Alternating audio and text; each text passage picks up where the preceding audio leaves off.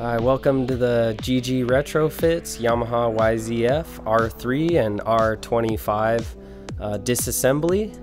So basically this is pretty easy. You can take off all the bodywork with just a handful of tools. So we're going to use the ignition key to release the passenger seat. It's pretty self-explanatory. Then there's two bolts we need to take off to remove this seat cover. And you could use your Allen key for that.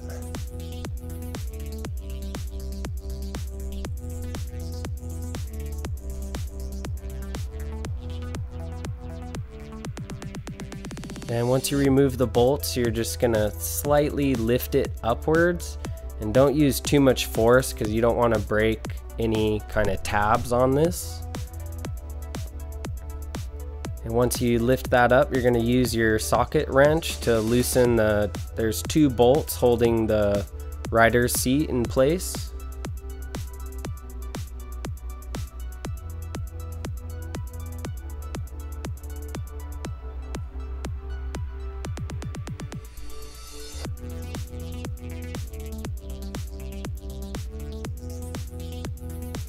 Alright, once you remove these two bolts, basically you just lift the seat up or back and up and lift it off. Then you could use your Allen key here. We're going to take off this kind of side cover, frame cover. So there's two bolts.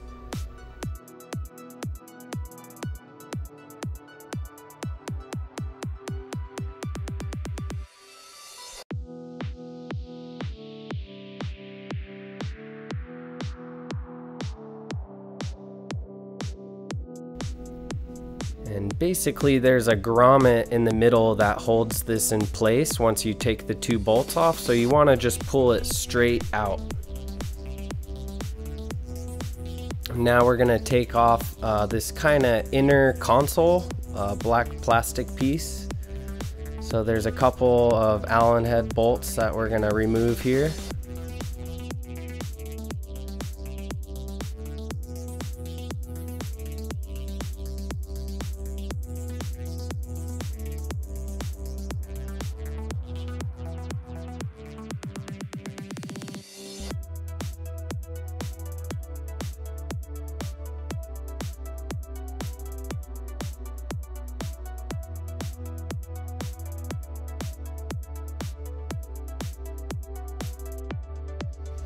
So once you remove those two bolts with the Allen, you're going to use a Phillips head screwdriver. There's a couple fasteners right here that we need to take out.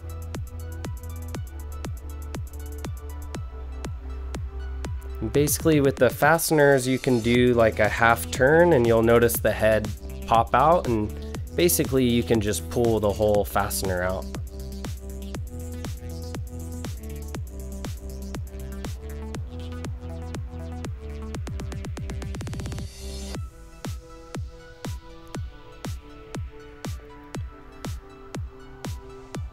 Yeah, you kind of have to fish your hands in between there. There's not too much space, so you'll figure out how to get your hands in there.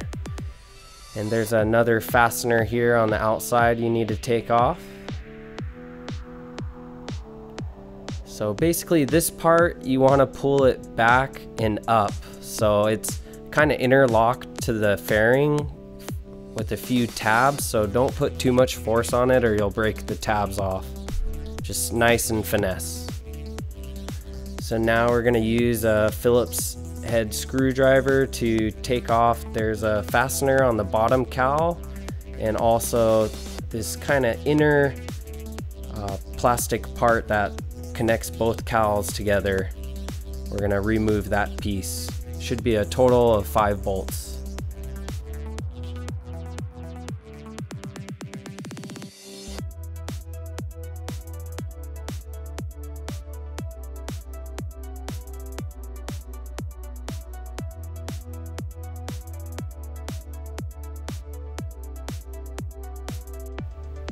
So once we removed all those screws, you're going to go ahead and pull this piece out, and also use some finesse because it's kind of in between both sides. There's also another Phillips fastener on the underside here we're going to take off. And what we want to do is disconnect the headlight and flasher plugs here.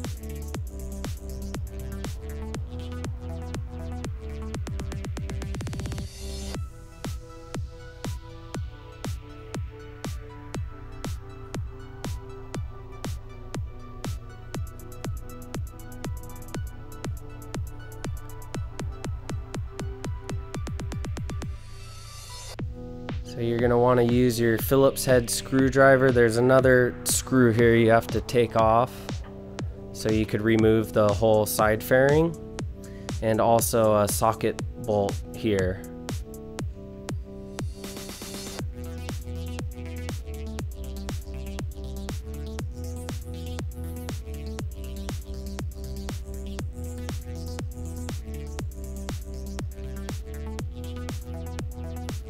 So you're going to use your Allen key to take off this bolt.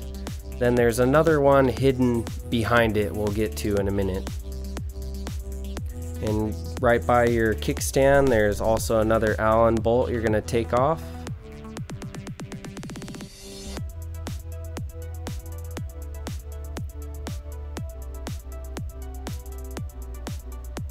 You'll notice if you lift this off a little bit, you'll see a bolt hidden behind it. We need to take that bolt off.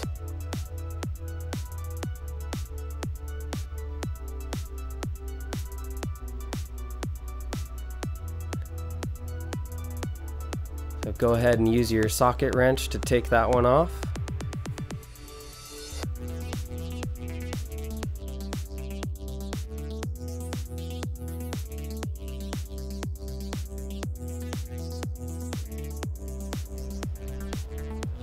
So there's a grommet that holds this whole side fairing in place, and this part's a little tricky, so you're supposed to kind of push forward and pull up. This is actually the first time I took it off, so it took me a little bit to figure out how to disconnect those tabs. And now we're gonna take off the whole rear seat cowling. So there's a few bolts on each side.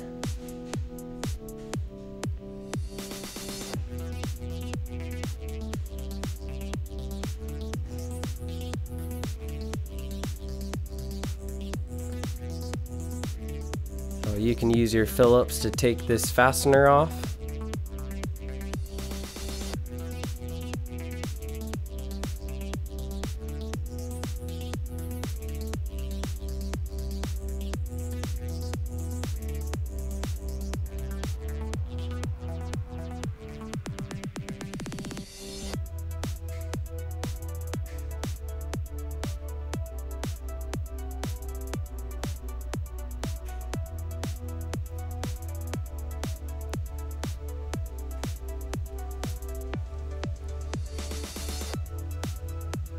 Then on the underside, we're gonna use the Phillips head screwdriver to take off 3 more bolts.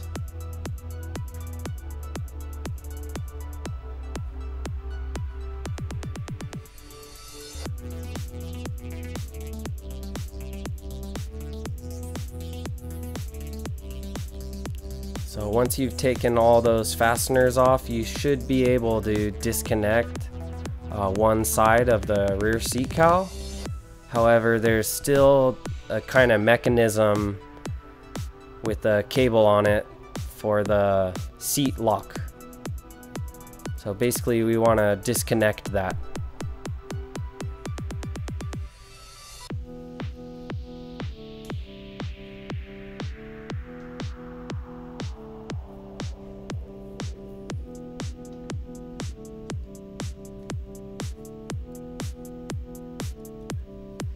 And it comes off fairly easy once you take those bolts off.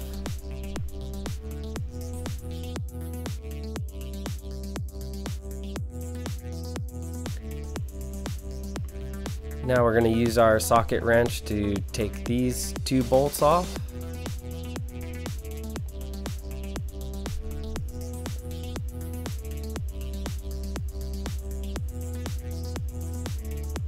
and you should be able to take that whole locking mechanism off.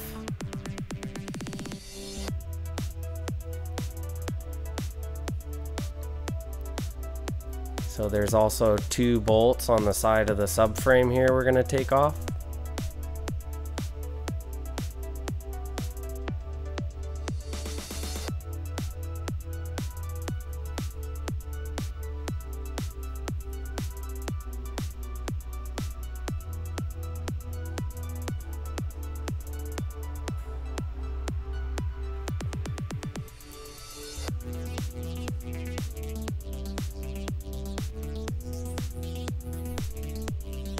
So now we're going to take the tank cover off. Basically there's 5 bolts total. There's 4 sockets on both sides and 1 Allen in the very center.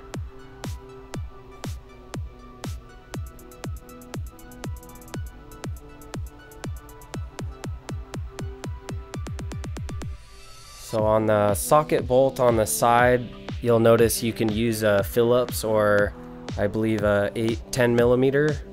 I would recommend using the 10 millimeter. You might strip that bolt out if you use a Phillips. It's on there pretty tight.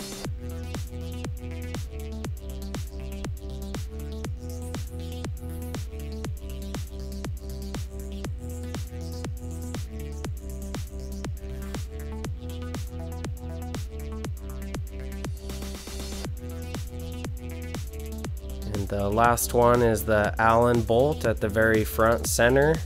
You might have to turn your bars a little bit to be able to torque it out.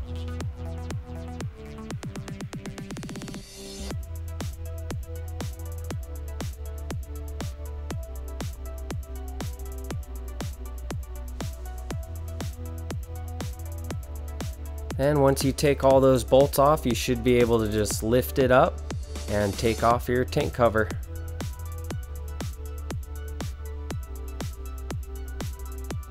So there were also 2 grommets that hold it in place, so you kind of just want to lift straight up.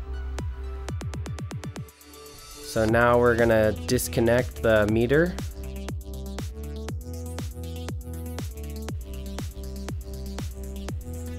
There's 2 bolts, 1 on each side.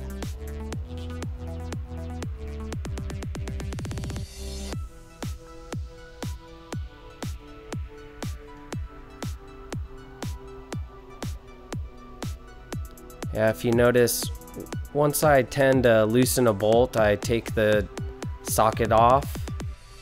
You tend to hit different parts when you're wrenching.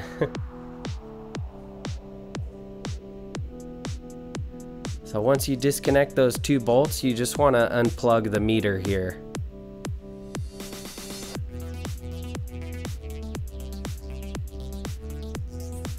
So it's fairly simple. There's a big plug coming out the back. You can slightly peel back the boot and you can see where the plug connects and just pinch it and pull it.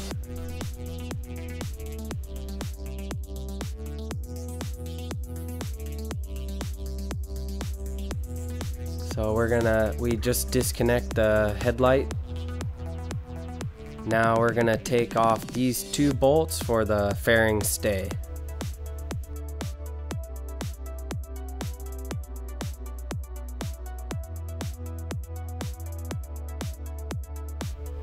These bolts have a lot of thread on them, so it might take some time to screw them all out.